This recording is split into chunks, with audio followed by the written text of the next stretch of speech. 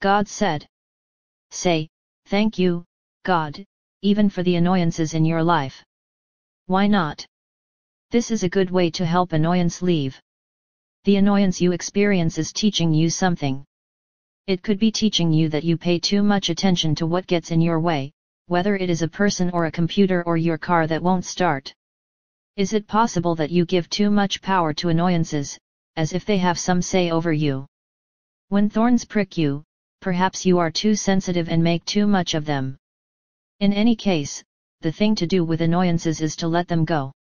Why keep them around in your mind to fester? Why go over them again and again in your mind?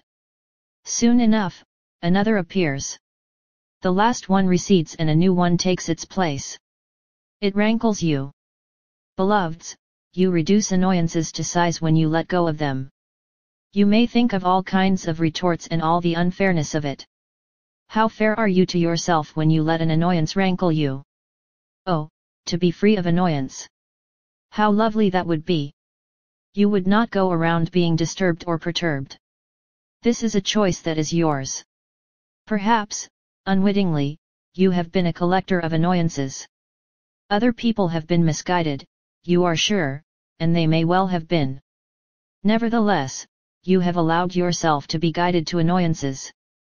Who truly puts the reflections of annoyances before you? You do, beloveds, you do. If a speck of dirt gets on your shirt front, you flick it off. This is what you can do with all the pesky annoyances, all the things people should never have said. Flick them off. Really and truly, what do they have to do with you except as you say so? Of course, they may say so, too, yet that is their game, not yours. You don't have to play. If you play, you must have chosen to play. Just as others, in their remarks, may not be so aware of what they are doing, so may you also be unaware of your collusion with them. How can it be that you are a co-conspirator, and, yet, what else can you be when you instantly turn over your thoughts to them and find yourself annoyed, so annoyed over someone else's foolishness? This is what it comes down to, isn't it? There are those people from whom you want nothing but to be left alone. You don't want their opinions of you.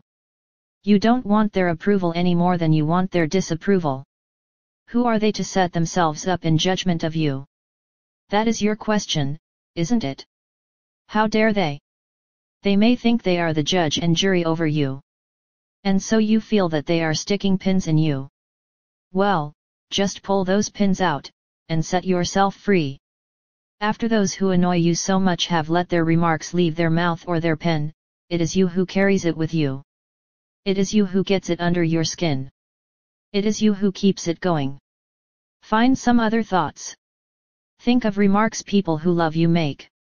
This is turning the other cheek, beloveds. Think of the people who nourish you with their love and their being. When there is a song you don't like, you take that one off the record player, and you put another one on. How hard is that to do?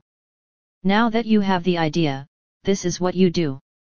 Do not accept annoyance into your life.